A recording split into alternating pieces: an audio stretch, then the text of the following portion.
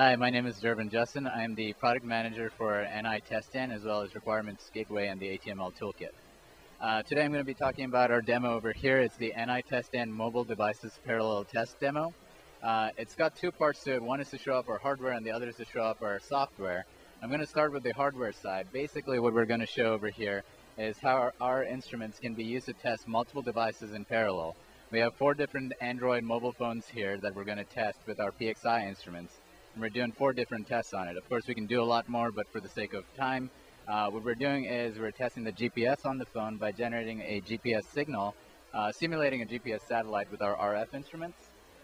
We're testing the audio quality on the phone with our Audio Master software and hardware, and we're testing the video quality with our Video Master hardware and software. At the same time, we're also using one of our newer PXI instruments, the PXI battery simulator, that basically does a power consumption test on the phone to make sure that when the phone's pulling battery over USB to charge, that it's not taking too little or too less power to do so. One of the benefits of using National Instruments hardware and software is the ability for us to use one set of PXI instruments to test multiple phones simultaneously. So what we can do with our software is automatically switch between what instrument is connected to which of the Android phones at any given time, which allows us to use just one set of instruments rather than having 4 sets of instruments to test 4 phones in parallel. What we're doing in the software right now is we're doing a parallel test of all 4 phones.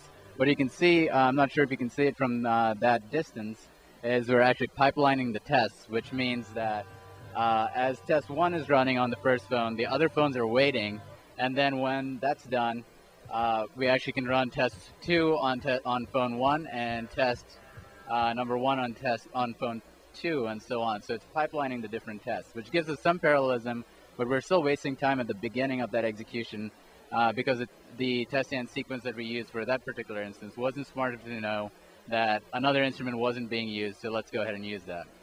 TestStand actually has the built-in logic to do that. We call that auto-scheduling, where TestStand will automatically figure out that, all right, when one particular instrument is being used, the other phone is can automatically decide, well, I don't have to wait for that particular test.